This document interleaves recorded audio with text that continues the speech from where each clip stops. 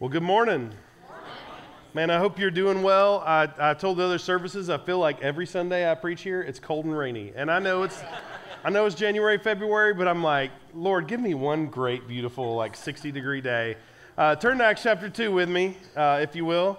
I try not to take that stuff too personal, I try not to read into it like God's trying to tell me something, because that is just the world we live in. And I think the beauty of the book of Acts is a reminder that the gospel continues and the church of God continues even in obstacles. In fact, I would almost say that what Acts shows us is that we need obstacles in order for the church to thrive, right? So you and I are constantly kind of looking for to be more comfortable, and we're looking for the easiest path in life oftentimes, and yet the church of God thrives when it faces a wall for us to overcome. And so in these moments, I think it's a really great thing just to celebrate the fact that Reckless had such a great turnout this weekend, but also the 7 people who decided to follow Jesus and the 8 that were baptized this morning and 15 across all campuses. God is truly at work, and that is awesome that he is growing his church, right? We're a part of that. So let's celebrate what he's doing. I know just like anything, Reckless is a tool, right? It's a vehicle, a contextual vehicle for us to take the gospel and implement that somehow into a student's life so that they can understand it. And just like that, we're building a new building, we're building a new facility. I know Tracy mentioned that. Next week, we'll break ground on that. So that is super exciting, but it's just a tool, right? It's just a vehicle for us, an opportunity for you and I to be able to reach more people for the kingdom's sake, for the Upstate, and what God is doing here. And so if you want to join us next Sunday at 2 p.m., we're going to have a dedication service. It probably won't be super long. I'm just going to go ahead and say, bring an umbrella and a jacket, all right? Yes, it's probably inevitable. And we're going to go out there and we're going to pray together over that tool, that God would use that building as an opportunity for other people to experience the life-changing message of Jesus as a result of that opportunity that we have together. So join us next week at 2 p.m. That will be great. And then the week after that, the 26th, is actually going to be our commissioning service for our Haywood folks from Harrison Bridge. So I'm excited that we get to do this. This will be really great. We've got a great group from Harrison Bridge that is going to be a part of our Haywood campus, and that is truly an amazing blessing, right? God's going to use that campus the way he's been using this campus, and God's going to continue to expand his kingdom. So be here on the 26th for that. That will be awesome time for us. And I will tell you, Harrison Bridge folks, we're going to start feeling that pinch a little bit as people start joining Haywood. Now, I'll just reiterate what Dallas has said. If you haven't replaced yourself yet in volunteering, then you need to continue volunteering in those spots until you go out there. But man, I am excited because we as a Harrison Bridge campus also have the ability to step up a little bit. I know there's about 7 spots with kids. I think there's 4 or so with student ministry, and I know there's some with our Connections ministry as well. So if you have yet to really engage in serving in that way, we really want to encourage you. This is the time to do that. We're going to start feeling that pinch at the end of the month, okay? So that's a good thing. That's a great thing because it's a growth thing, right? And we're kingdom-minded, and we are super, super excited about this. But we also need to take it serious, all right? So we need to realize God has called us here, and we have a huge plan ahead of us. So we're going through the book of Acts in the series called Sent. The idea that, and the first week we talked about it, God calls us as believers to be sent to the world, right? He says, you will be my witnesses, all right? He didn't say hey, please be my witnesses, right? He didn't say, I hope you will be. He said, you will be my witnesses. Now, you have to decide what kind of witness are you going to be. But we are, as a church, sent to the world. He has sent us out and said, you will be my hands and feet. You will extend grace. You will find opportunities to share the love of God to the world around you. How are you doing that? Now, let me just say, I'm so thankful last week I went back and watched Corey's message. So thankful Corey was here. I love and appreciate him even this weekend leading with our student ministry, and Elise doing such an incredible job at our campus. So we can just give it up for Elise. That would be great. She loves all of the attention, so give her all of the attention possible.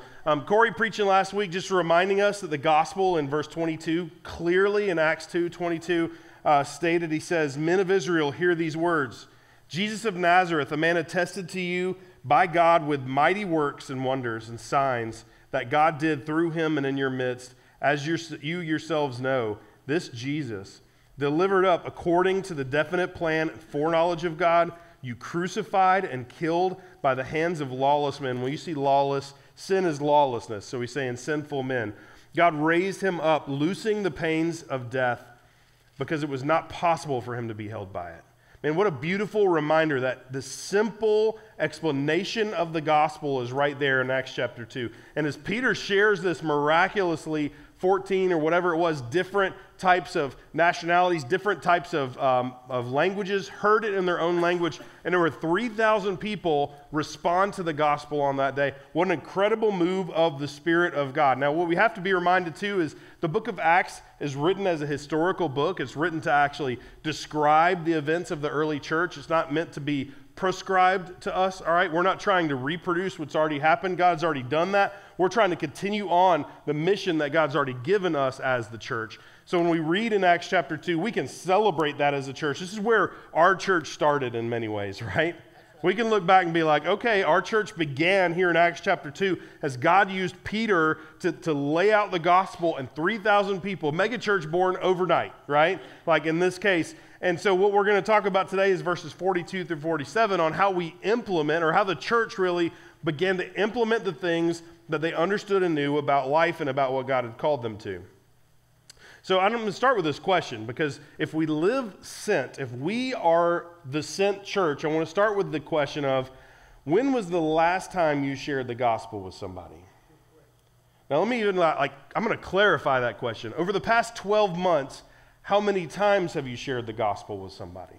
Now, I don't mean like, oh, I bought like somebody's cappuccino in the line behind me at Starbucks. I mean, how many times were you able to sit down and share the gospel face to face with another person? Now see, this command, this idea to be sent is not, hey, let's send the interim campus pastor out there. It's his job, right? Let's send the pastor to go preach because it's the pastor's job to preach. It is the command for all of us Christians to assume that we as the church, we together are saying God is calling us to be the church to the world.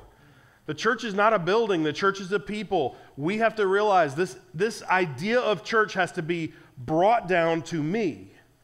Now, I recognize that a lot of people in church, or a lot of people in the world will say, well, I'm not going back to church because I've been hurt at the church before.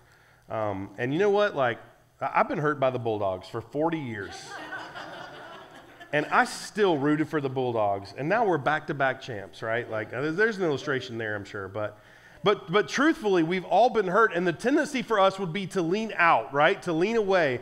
Here's what we have to recognize. The church is full of imperfect people, right? You and I aren't perfect. We have a tendency to look across the room and be like, man, that guy's got his life together. I mean, look at that head of hair, you know? Like, gosh, I wish I could have that, right? Like, and we tend to make these like judgment calls, and what we need to do is say, you know what? Like, we are all imperfect people.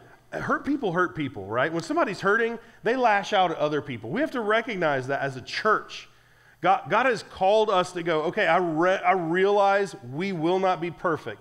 I'm not even achieving or seeking after perfection. What I do want to do is extend grace to other people the same way that Jesus has extended grace to me, right? What I do want to do is make sure everybody that walks through that door is going to experience somebody who wants to show the love of God to them.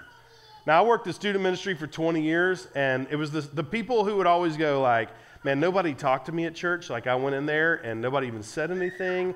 And I was like, you were in the corner on your phone the whole time, you know? Like, nobody's going to walk up to you and snatch your phone away and be like, I'm forcing you to have eye contact with me, okay? Like, at the end of the day, it takes a responsibility on our part, though, to say we as the church want to be looking out for those people, the people who might be out on their own or maybe a little nervous or uncomfortable, or the people that might be walking through difficult times, that we as the fellowship, as the church of God should be saying, let me go extend some grace to that person.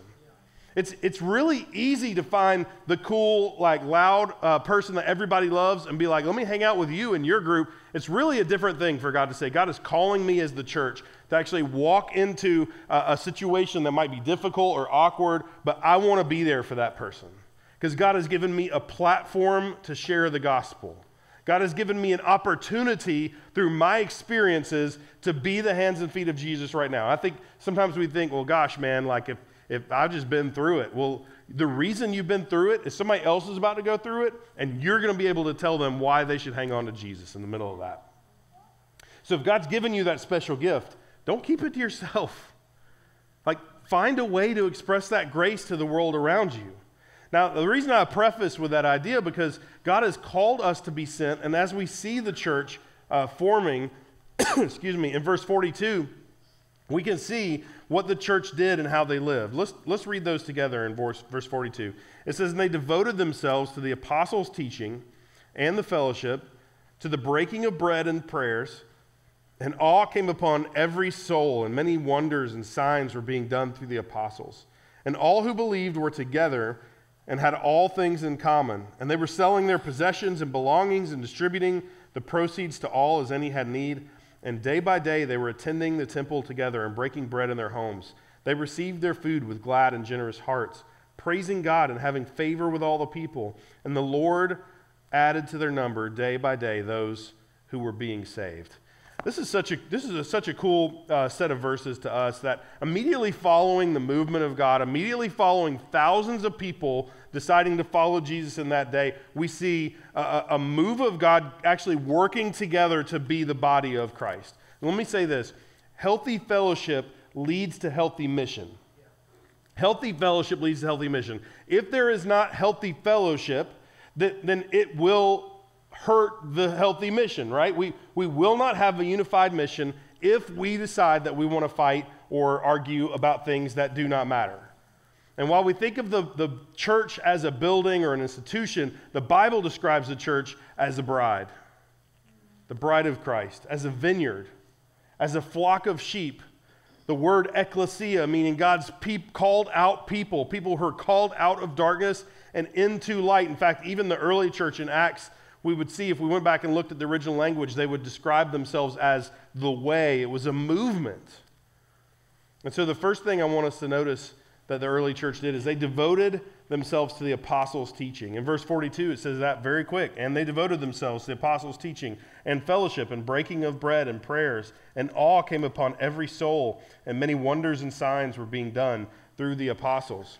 They were continually devoting themselves to the apostles' teaching, which is a mark of a healthy church surrendered to the Spirit.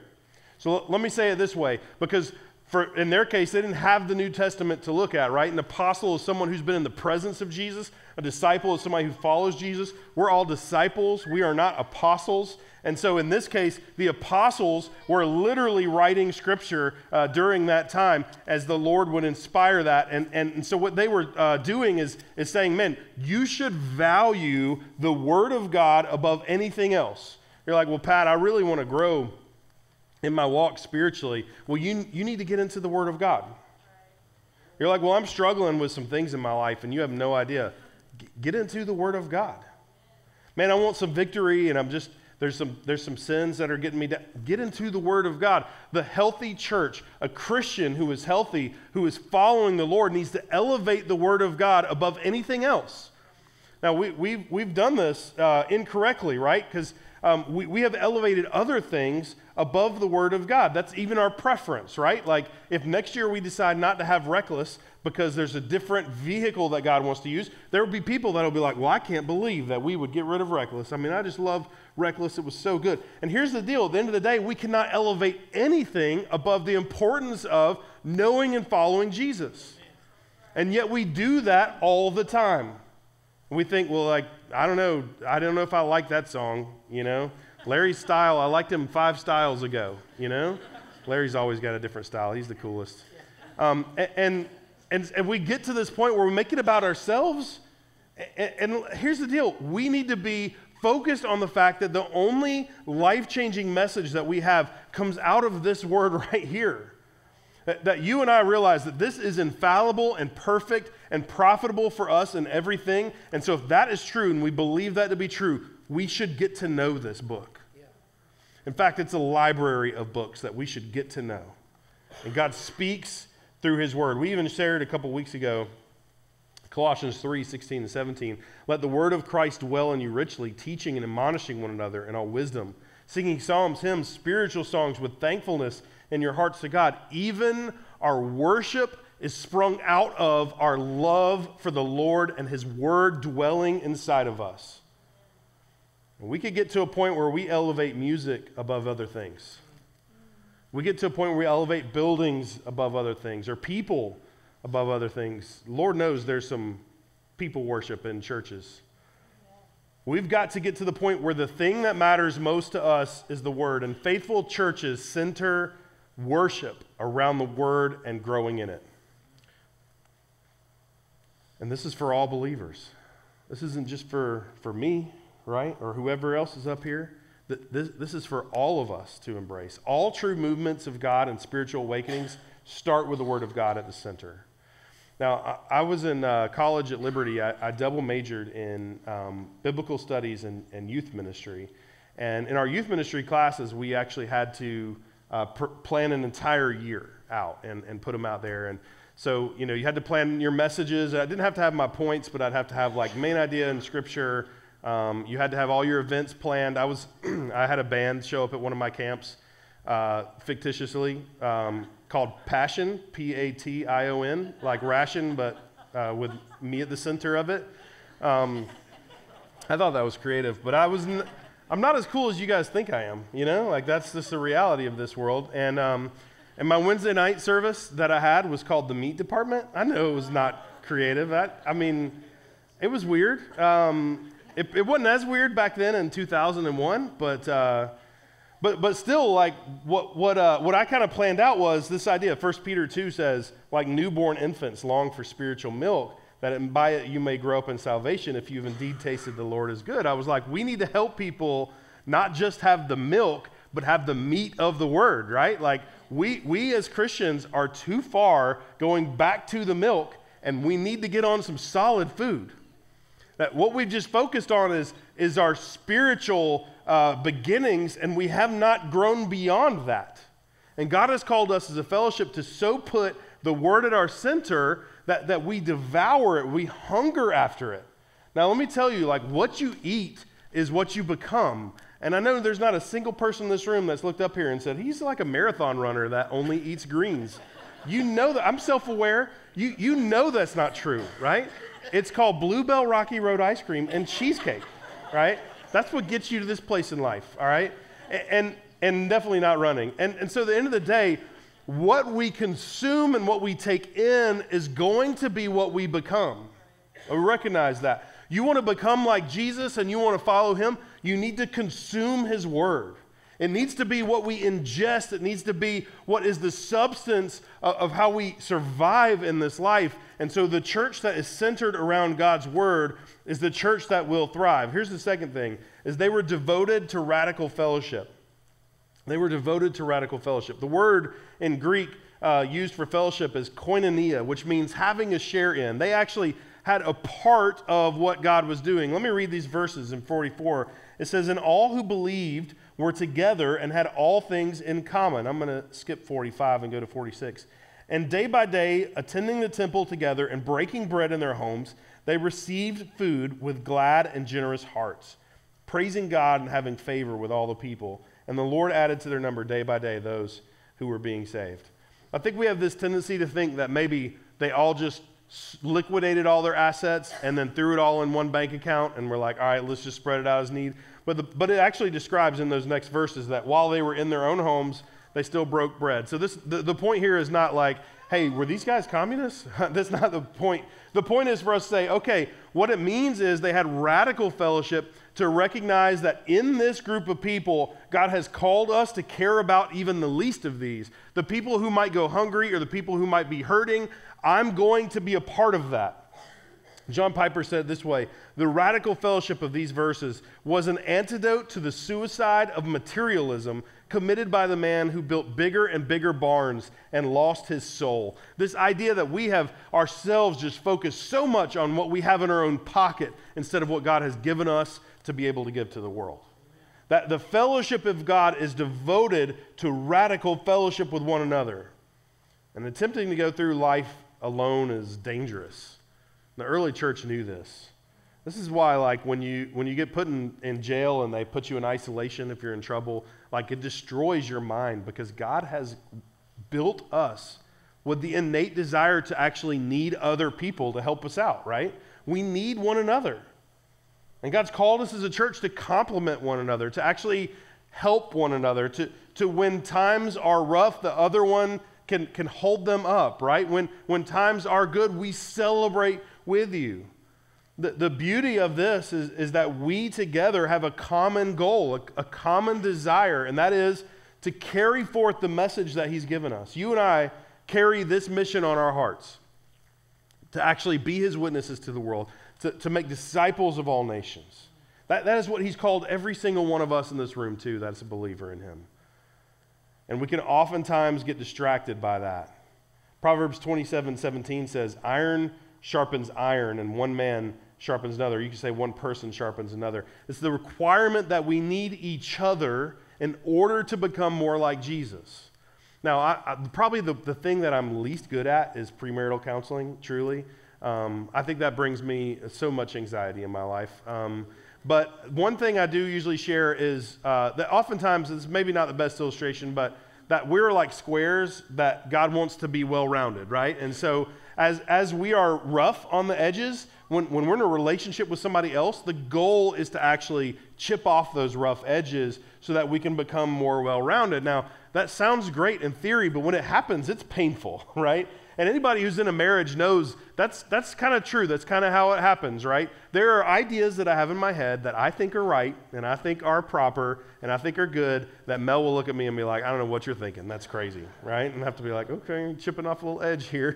Maybe a little too much. Take a little less than that next time. And so we were reminded that a healthy relationship is actually helping us become healthier people, more well-rounded people, right? But because we are growing together, because we're pursuing the same united goal. And when a marriage isn't that way, when you don't have the same goal in mind and you start to splinter, then you start to realize this fellowship is not as healthy as I thought it was. So to have healthy fellowship means we have a united mission. I think we can go like, well, life is busy. Life's kept me you have no idea how many, like I could tell you all the hours I spent in my car just taking my kids to robotics or band or whatever. I mean, it's crazy. I get it. But let me tell you, at the end of your life, you will not sit back and be like, I wish I had spent more time in the office on that Excel spreadsheet, right? I wish my boss would have noticed me working late every day. No.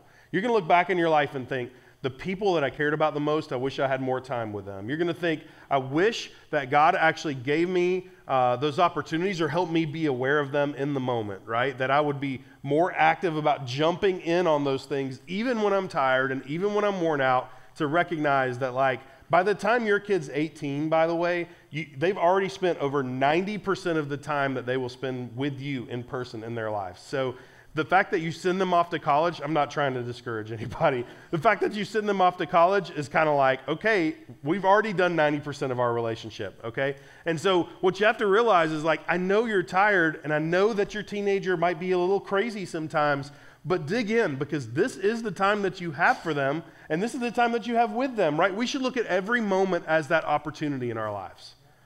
I know that when we're working toward the same goal, it changes things, because I'm what you call an aggressive driver. Anybody else? And I'm not talking against aggressive drivers. I'm definitely not trying to convict anybody in this room, because I am one. But, it's crazy, because I would say it's a South Carolina thing, except nobody's from here anymore.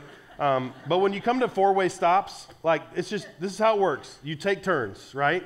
That's how a four-way works. And if you get there before somebody else, then your turn is first. It's like getting to the water fountain in elementary school, all right? It's the same process.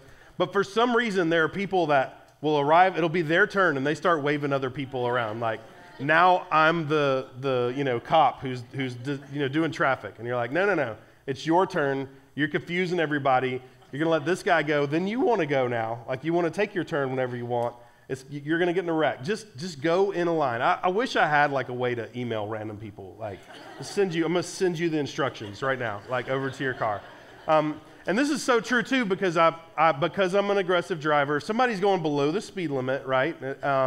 and there's an opportunity to pass them, I'm going to take that opportunity 100% of the time, okay?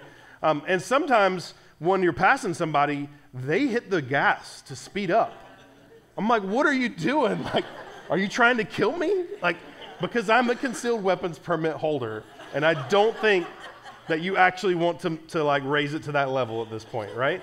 And so like, I'm like, we should have the same goal, the same common goal, that we both get to our place that we're going as fast as legally possible and alive, right? And hopefully not with any other dents in our car. Like that's the unified goal of everybody on the road. It should be. And yet sometimes like even the scissor merge, if y'all know what that is, all right, it's like 2 lanes become 1 lane, right? There's not a yield sign that's like person on the right, you need to stop and wait for a hole. It's that lane is equally ours, so we have to alternate to get in there. Or zipper, I think I said scissors, zipper merge, right? Like we're gonna literally like a zipper, we're gonna fall in line and get into there, right?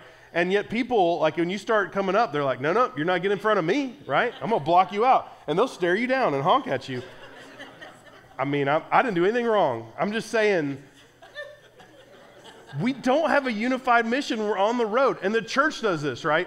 The church itself will be like, I don't know, I don't like the way Joe plays that guitar up there. I'm gonna, I don't even know what that little F hole's all about. And I think that's from the devil. And we're just gonna like fight it. And we get, because I'm just jealous of the hair. And we just like go so hard against things that don't matter that we're like, look, if we had the same mission, those things don't matter anymore. If next week we had wooden pews in here, the only thing that would change is I would not be able to preach as long because you would be a little sore. The rest of it should not change at all because we have the same united mission together. It doesn't matter what kind of chairs we have. It doesn't matter what kind of lights we have. Those are all just tools to share the gospel. So when you and I have fellowship, we recognize that there is beauty and unity with one another. I'm not saying we're going to agree, right? Because some of y'all, a couple years ago, I wouldn't have preached in a t-shirt and jeans on a Sunday morning on stage. That's just reality, right? I realize some of y'all may not even be there yet. That's okay. It's Reckless Weekend, and I was proud to wear the heaviest t-shirt I've ever worn in my life. And it's great. And now it's wet from baptism, so even better. And the beauty of it is that for you and I, we can't get held up on these little things that don't matter when there is a world out there that doesn't know Jesus, and we do, and we've experienced this grace. Let's get on mission together, and let's start experiencing some radical fellowship with one another. Let's start saying, okay, God has called us to work together, because let me say this, I'm going to throw this out there. Fellowship with other believers actually reveals in our heart our fellowship with the Lord. If our fellowship in the Lord is struggling, then our fellowship with one another will struggle also. Now, the easiest litmus test for this for me is marriage, right? If you have something evil in your heart going on, and listen, I'm Scott-Irish, all right? Like, I get it. Like, I am angry all the time, except for when I'm an aggressive driver. I'm not angry on the road.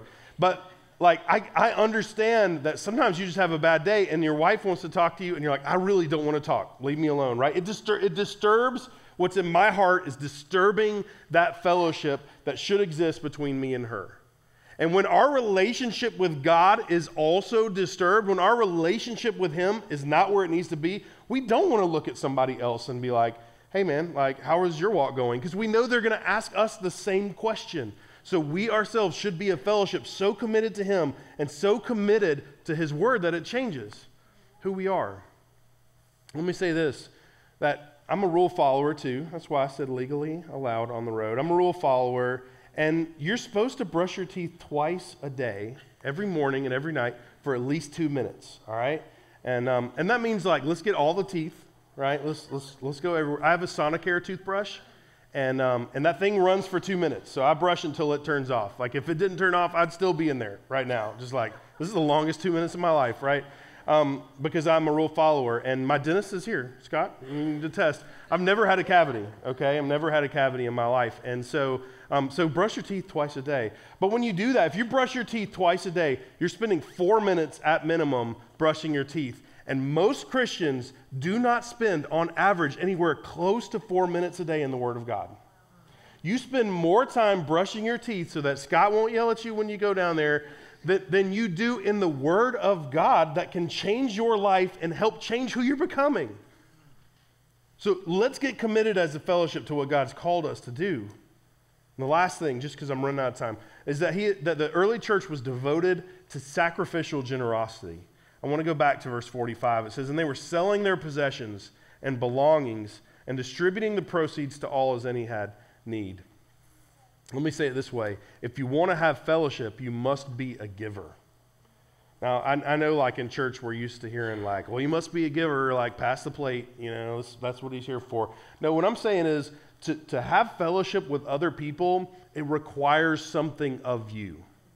A few weeks ago I said that, the people that are your friends are the ones that help you move, right?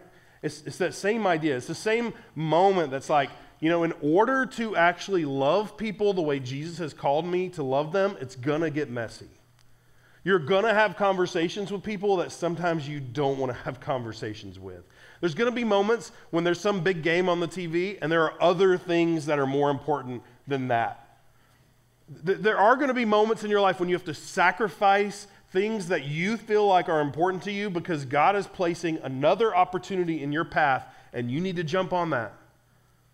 The reality is that a person who is a follower of Christ, just like the early church, is devoted themselves also to sacrificial generosity. Kent Hughes said it this way, fellowship costs something in the early church. In contrast to our use of the word fellowship today, fellowship is not a sentimental feeling of oneness. It's not punch and cookies. I think sometimes we hear the word fellowship and we think fried chicken's going to be there, like involved, right? He says fellowship comes through giving and true fellowship costs. That if we want to be the church that God has called us to be, if we want to be the campus that God has called us to be, we ourselves have to be willing to sacrifice and lay ourselves down and say, you know what, I get it. Like I know standing at the door when it's cold and rainy, this is the worst time to ask for volunteers, like to help them do that. And yet there's somebody that's going to walk through that door that maybe it's the first time they've ever been to church, or maybe they've been away from church for a long time and their family's hurting and they just are giving God one last chance. And the fact that you are holding that door for them and smiling as they come in might actually help them feel welcome enough here that they receive the word of God and follow Jesus.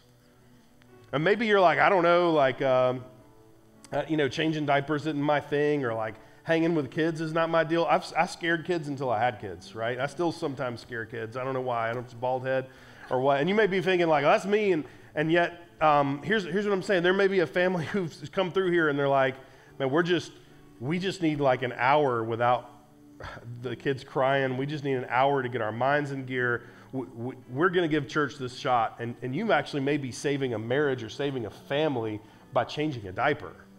That God has actually called us as we go to radical fellowship, not to put ourselves first, but to start recognizing that He has other priorities than we have. So I'm excited about the days ahead because I believe that Harrison Ridge is going to step up. I believe that Haywood is going to impact Greenville and begin the start even as we move up that direction with future campuses coming out of it, hopefully in the next couple years, that God will continue to motivate us as a church to be united around one mission. Not a goal of making sure everybody understands that logo that they see on our cars, but the goal that they would know Jesus because of the way that you and I live and love one another. Let's pray.